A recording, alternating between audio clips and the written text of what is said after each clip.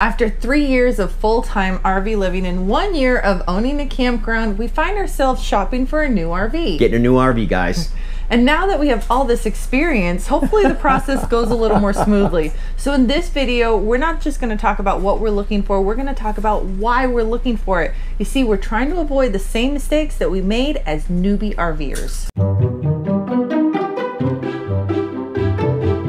Welcome back to the RV Odd Couple. My name is John. And I'm Mercedes, and long story short, we RV in pursuit of freedom, independence, and adventure. Because life is so short, you guys. And as you know, we've got freedom, we've got independence, but we're missing the adventure. We want to get back out on the road again.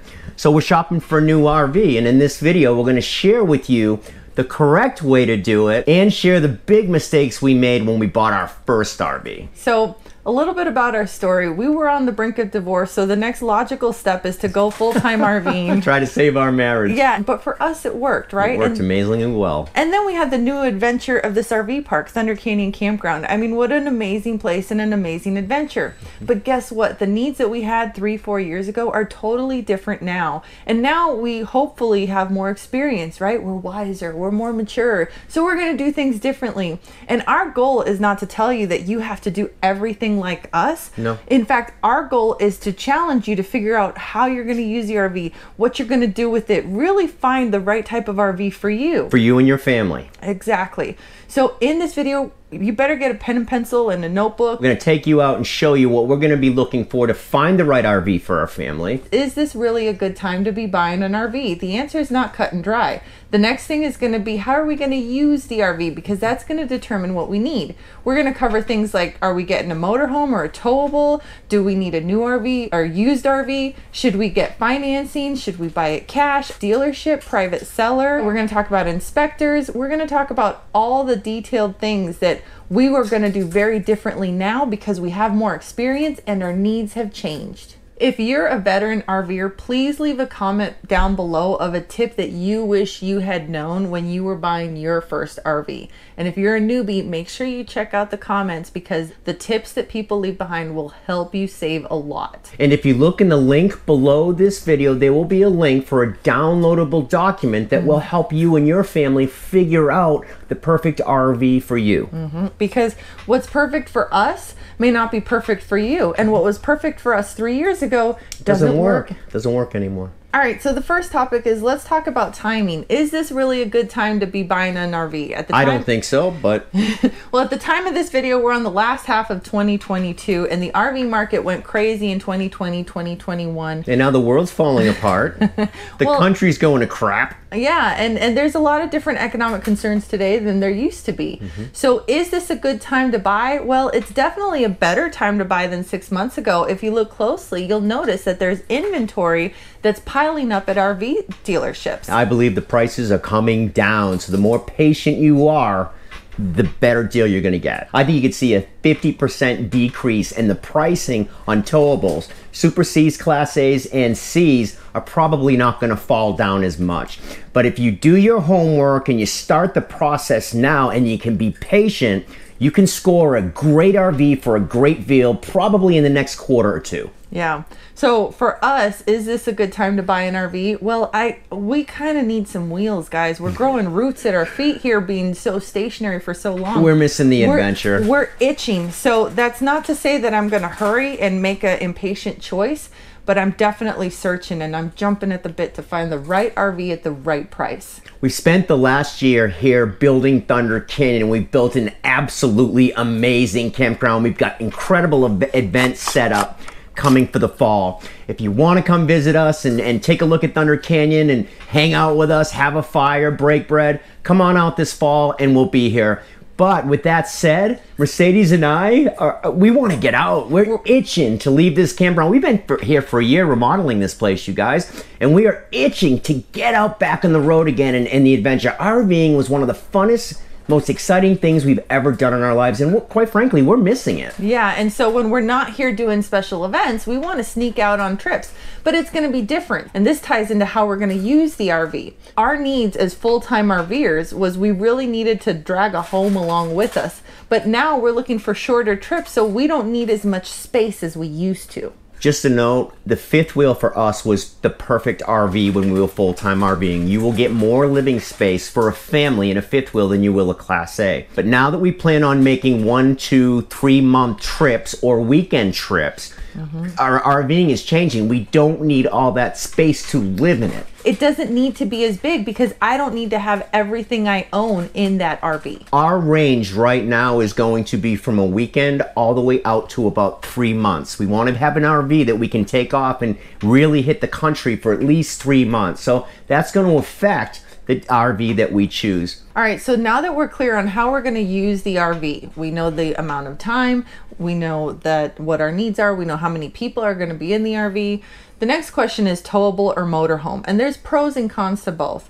One thing that's really nice about towables is that generally speaking, the price of the RV costs a lot less than the price of the motorhome because it doesn't have the motor, right? The other thing that's nice right now is that the towable prices are going down substantially faster than the motorhomes. The other thing that's good about the towable is we already have a truck that can pretty much tow anything. I mean, our truck is a beast. So are we choosing a towable? No, we're not. Our RVing lifestyle has changed.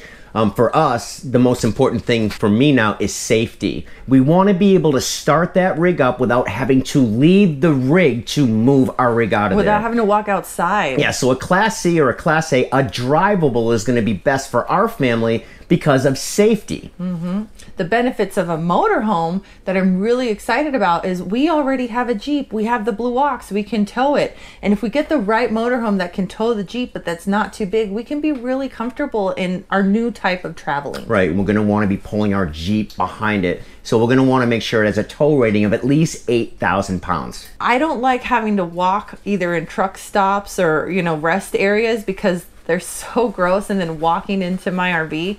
I prefer the motorhome because you just stay in the RV and you just walk back, handle your business, and then you come up front. So now that we know motorhome, what type of motorhome? Because, A, B, and C is not what you think. I'm very upset about this rating, but the Class Bs are technically like vans. They're vans. And you would think that they would go progressively bigger, like the Class A's tend to be the biggest, and Class C's are actually kind of medium sized, and then the vans are really small. The van life, we rented a van once. It was so much fun, but it's not a good fit for our family and the number of people that we need to sleep in the van. So the van's out. It was so much fun. If it was just the two of us, we'd have a van all day long. But we got a kid and a dog, so the van's out for us. Yeah. And then the Class A's are awesome. They're big. They're like a bus, right? They're like the tour bus or like, the Prevost buses. Class A's are awesome. Yep. The prices are big to match. They're expensive if you get a good one. So, Goldilocks, how there was too big, too small, just right. For our needs right now, a Class C is like Goldilocks. It is just right. It'll fit our needs. It's something that I would feel more comfortable driving in, which is a big deal because right now John has to do pretty much all the driving. And we were blessed, guys. Gigi from RV Advisor actually let us take a Class C that was 31 foot long, Winnebago. She let us take it out for a little over 3 months. And we found that size was absolutely perfect. So now that we know we want at least a 31 foot C, are we gonna go with a C or a Super C?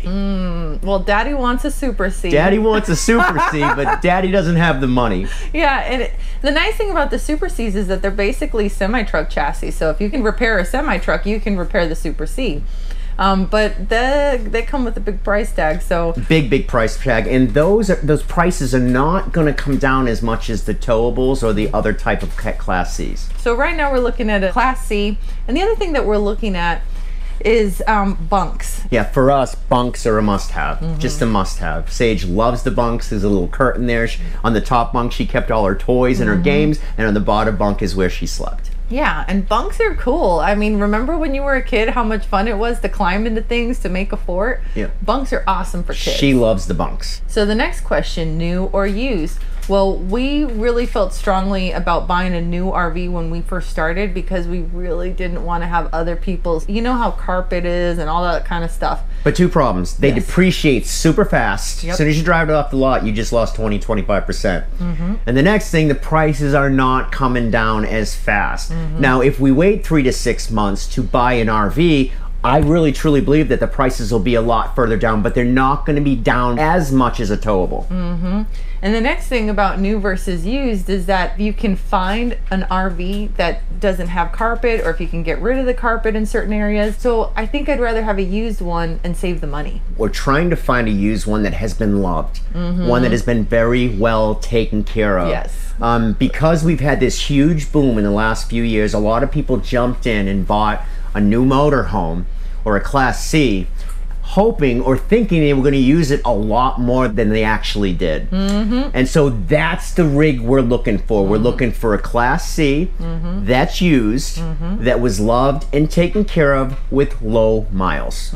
Is it diesel or is it gas? One of my big problems with diesel now is DEF. I hate DEF. It makes them so mad. If you're gonna go use, go 2007 or below. I am looking at diesel pushers. Hey, look, if we can find a really good deal on a diesel pusher, Class A, or a Super C, we'll jump on it. Yeah. But here's the deal, you guys. We are itching to get on the road again. We are itching to travel again. We want to go to Colorado. We want to go out to Utah. We want to go back to those beautiful places that we know are out there. We miss these places. We miss the adventure. And so Mercedes and I right now are looking to get an RV in the next 30 to 60 days. And unfortunately for us, it's breaking my heart because I know prices will be coming down more and more as the economy collapses. And I really do think it's going to collapse. So our ideal would be diesel sans DEF. Is that safe to say? Yes.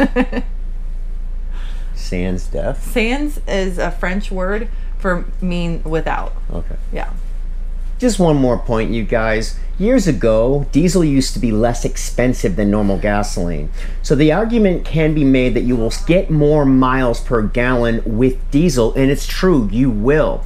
But now that the price of diesel is so much higher than it used to be, and you also got to watch, add DEF, which DEF prices, I don't know why DEF prices have gone up, but they have. They're doubled and tripled. So it's just, to us, it doesn't really matter. We're not looking too much at the cost of the traveling. Most families should. Yeah. You need to know if you can afford to, go on a 2-month trip, a 3-month trip, or a weekend trip, and how much distance you can cover. Next big question, should we finance or should we pay cash? We financed our first RV over 20 years. Stupid. If you're going to finance an RV, put at least 15% down, preferably 20% down, and never finance for more than 15 years. I thought, well, a mortgage is 30 years and it's going to be my home. No, treat an RV purchase more like you would treat a car purchase. Right. I would prefer not to finance it, but there are certain benefits to financing. And especially if you use it enough. I think where most people get into trouble is if you're a weekend warrior, you think you're going to go every weekend, you finance it, you find out you only go once a quarter to RV. Right. That's not enough to justify what you've just done. Right, and as it sits in the driveway, the depreciate. Yeah, so you got to use it. It's going to be different for every family. For us, because we use this as a business, we will probably finance. Next big thing. Should we go to a dealership or should we find an RV through a private seller? And guys, I hate dealerships. There's very, very few out there. I would say maybe 5% of dealerships are worth their weight.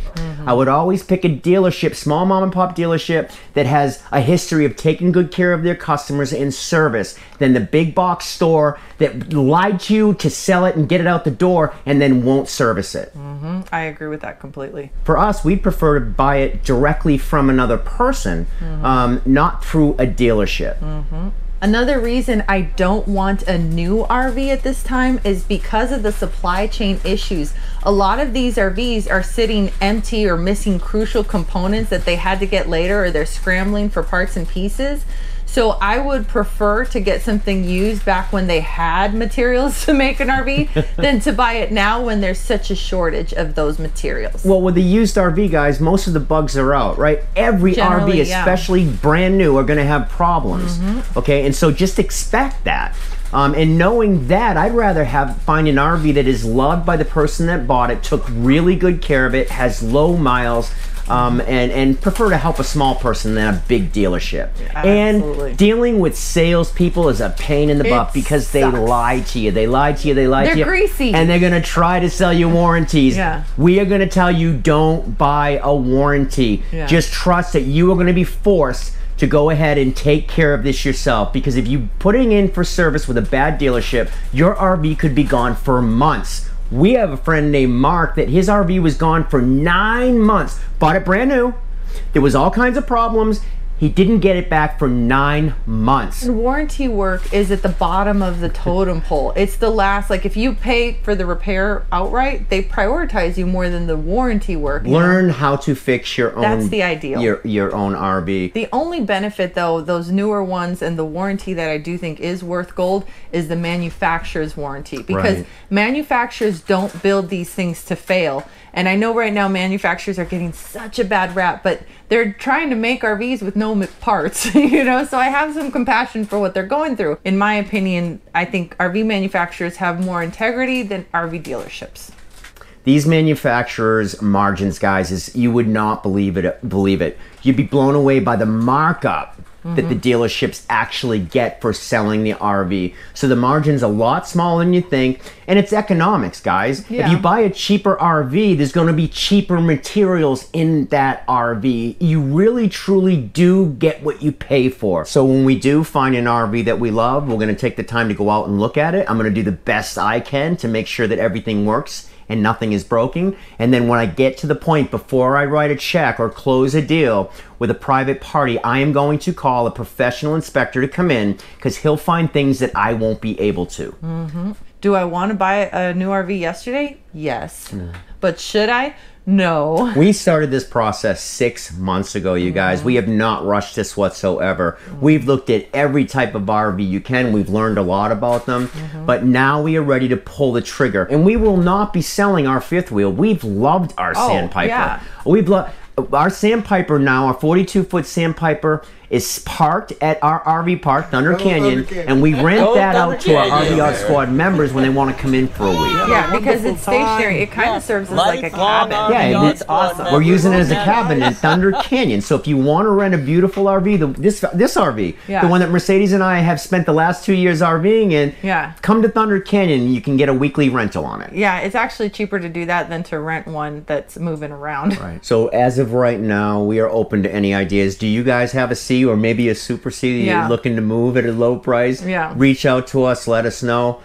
We are in the hunt for the perfect RV for us right now. Remember, guys, no RV is perfect. There's always give it and take when you're choosing an RV for yourself and your family. Hey guys, if you can't tell, RVing can get really, really expensive. And complicated. Yeah. So in our next video, we're going to share our best tips to saving money on the road. We'll see you in the next video.